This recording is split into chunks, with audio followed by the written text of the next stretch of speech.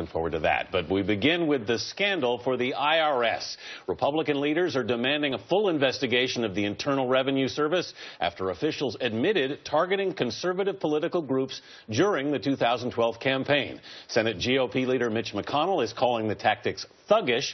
Kristen Fisher of our Washington station WUSA joins us with more this morning. Kristen, good morning. Good morning, Nancy, Anthony. Well, the IRS is saying, we're sorry, we made mistakes, and they were not politically motivated. They blame this all on low-level employees. But Tea Party leaders, they're not buying it. They rejected the apology and demanded the resignation of everyone involved at the IRS. About 75 groups were flagged by the IRS for further review for one reason. Their applications for tax-exempt status contain the words Tea Party or Patriot. It's disgusting and it's disturbing. It's an abuse of power. Jenny Beth Martin is the founder of one of those groups, the Tea Party Patriots. They applied for tax-exempt status 4 years ago, and to this day, they've received no reply from the IRS. They're acting like kings of their own little fiefdoms. It's completely wrong, and it's the antithesis of what America is supposed to be.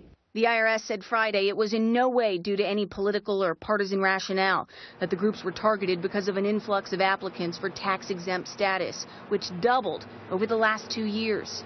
But that admission contradicts what the former IRS commissioner said last year, when delays for conservative groups were drawing notice on Capitol Hill. There's absolutely no targeting. This is the kind of back and forth that happens when people apply for 501c4 status. House Republicans are now calling for a full investigation, and the White House agrees that action must be taken.